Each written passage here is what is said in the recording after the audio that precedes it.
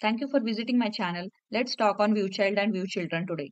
In the last video, we studied one of the property decorator topic like @input and @output. I would recommend you to watch that video. I have explained the input and output concept in a simple terms with the help of practical example. In this video, this video is a continuation of @output decorator. It means if you want to share data from child component to parent component, then we have to use either output decorator or ViewChild decorator. So we have already seen the output decorator approach, and today we are going to see the ViewChild decorator approach. So let's talk on JavaScript for few seconds.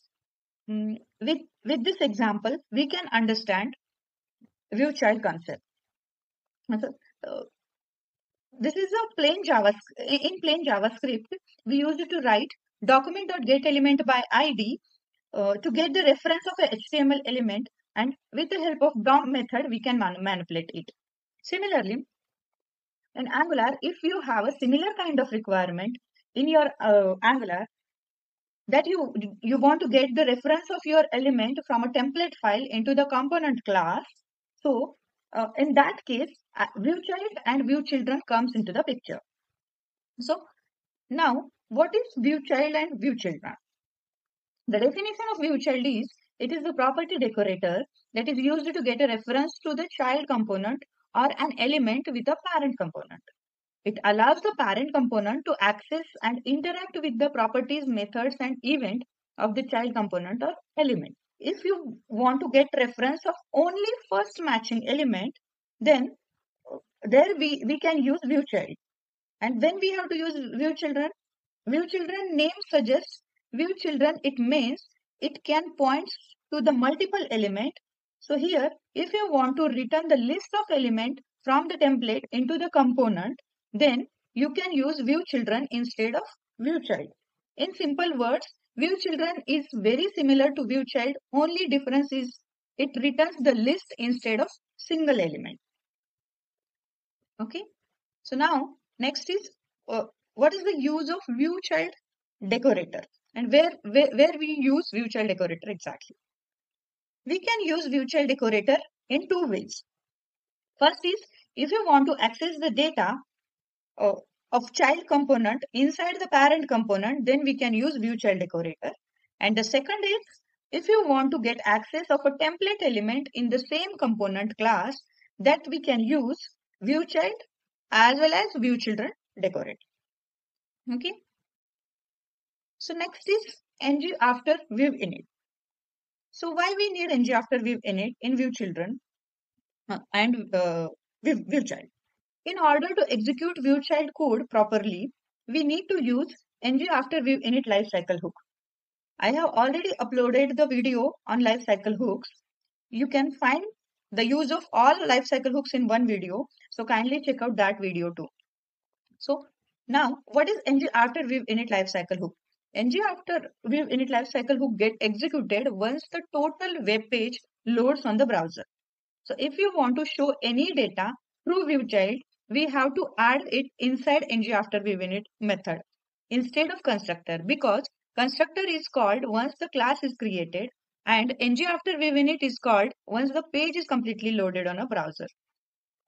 If you are working with ViewChild and you want to access the methods and properties of another component inside the current component, then the another component has to be loaded on a web page first. Then only we have to access that data in the current component.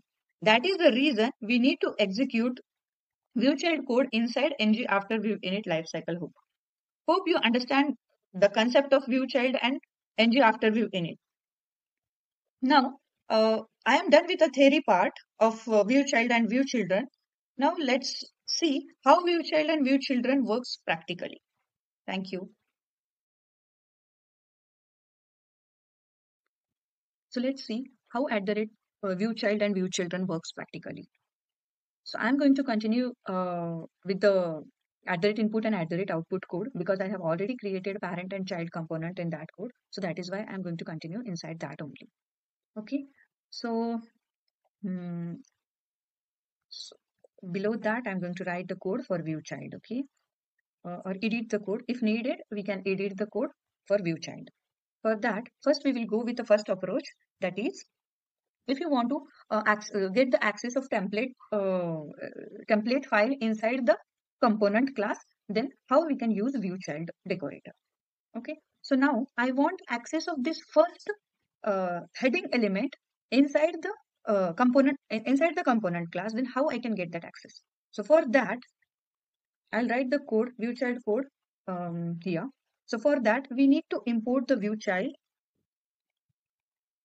decorator, and make sure it has to be import from Angular core. If it is not auto import, then you have to import it manually. Okay. So inside we need to provide the ID, which element you are going to on which element you are going to do changes. So here for that we need to add the template reference variable like ID here with hashtag.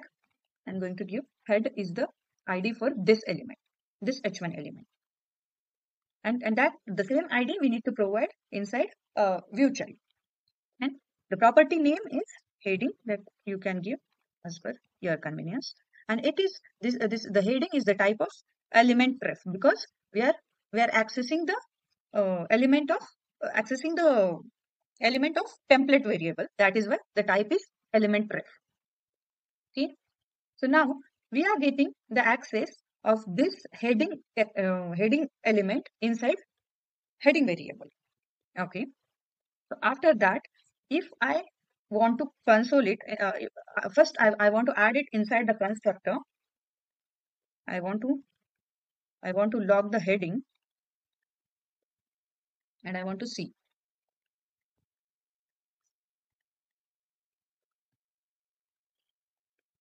Okay. See, inside heading in parent line number 13, we are getting undefined. That is why we need to write the ViewChild code inside ngAfterViewInit lifecycle hook. So in order to use that lifecycle hook, we need to implement after ViewInit lifecycle, and we need to import it from Angular code. Okay. Now I'm going to create ngAfterViewInit method, and inside that I'm going to console same thing. Now you can see in line number 17 we are getting element ref, because ViewChild is the type of element ref, and inside element ref it is a native element. Now with the help of these methods we can access that element. So simply we will go with style as well as the inner HTML. Okay. So as of now I'll close this, and I'm going to I want to change that heading from component class. Okay, so for that what I need to do, heading dot native element dot style dot color. I want to change the color H to pink. Okay, if I save, then you can see the heading of this parent color is getting changed. So I want to make it green so that it is visible. Yes. Similarly, I can apply one more property like heading dot native element dot inner HTML equals to, I want to change the content. What content? Okay, I'll add, this is ViewChild parent component. Okay, and if I save, you can see we can change the content of we can change the heading of parent component from the component.ts class instead of that HTML file. Okay, so now what I wanted to tell you here, if I give the same ID to the another heading, I want to make another heading like H2. Yeah, H2, and inside that I'll add, this is ViewChild heading. Okay, so and see, this is ViewChild heading, and I want to give the same ID to that the second heading as well. So now you can see this ViewChild heading changes is apply on only first matching element. First matching element is this. If I cut it and pressed after this H2, then it will apply on H2, not on H1. You can see this one. This is so. I'll just do Control Z, and now we can see how ViewChildren works. So here, instead of ViewChild, I'll edit it with ViewChildren. Children, ViewChildren. Okay. And in order to use ViewChildren, we need to use query list instead of element ref. Query list of type we need to provide. As of now, I'll provide any. Okay. So here, just I want to comment this as now. And now you can see heading. I wanted to show you in a console.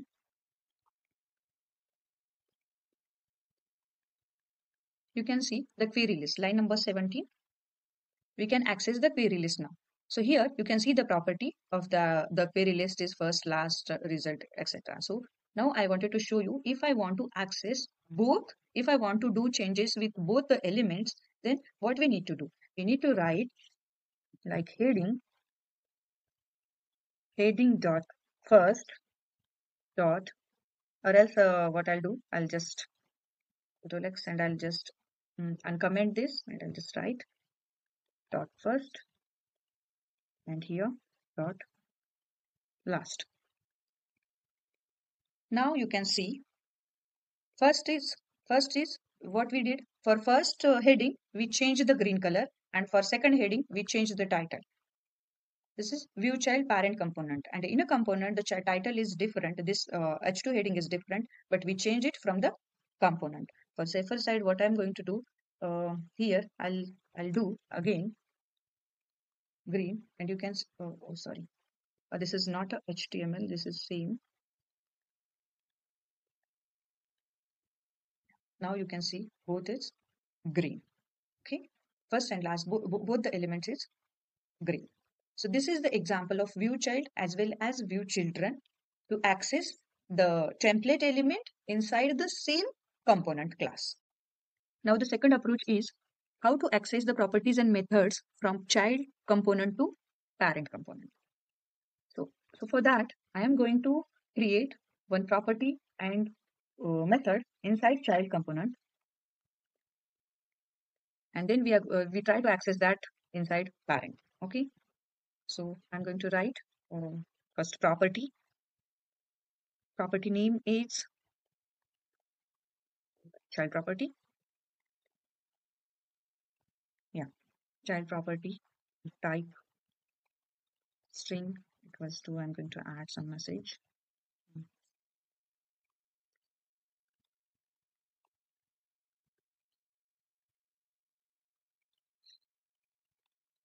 Please subscribe to my channel.